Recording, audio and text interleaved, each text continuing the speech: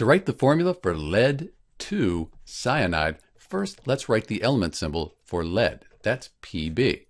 And that 2, this Roman numeral 2 in the parentheses here, that means the lead, that's going to be 2 plus.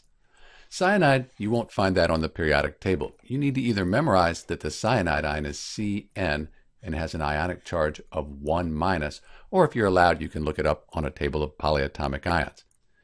Lead, that's a metal, it's a transition metal, and then cyanide, that's a group of nonmetals. So we have an ionic compound here. We need to make sure these charges add up to 0. That's because lead 2 cyanide, it's neutral. It doesn't say ion after the name. So these charges, they need to add up to 0. The 1 minus here, it applies to the whole cyanide ion. So if we had 2 cyanide ions, 2 times 1 minus, that gives us 2 minus. That would balance the 2 plus, give us a net charge of 0.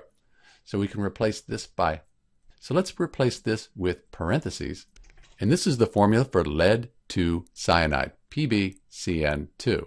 And this 2 means that we have 2 separate cyanide ions here in the compound.